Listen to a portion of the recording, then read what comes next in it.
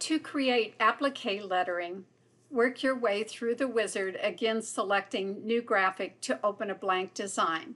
Remember to go into Manage Hoop Options and make sure that you rotate the hoop by 90 degrees. Select Edit Text and select the type of font that you wish to use. It is important to have a thick and an even font when you are creating applique lettering. Select the type, then click on the screen to add your letters.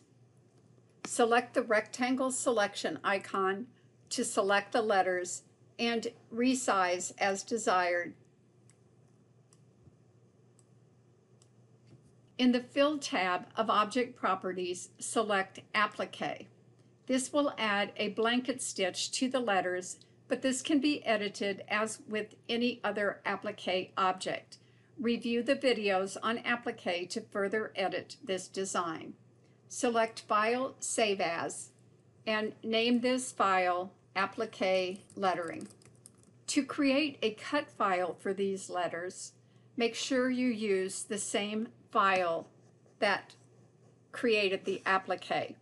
Select None in Object Properties, then add an outline to the letters by clicking in the upper left corner of a color chip. This can be in the Threads palette or the Brushes palette.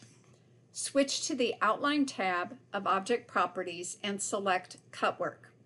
Add a running before and then change the offset to 1 and press Enter. Save as Applique Lettering -Cut and click on Save.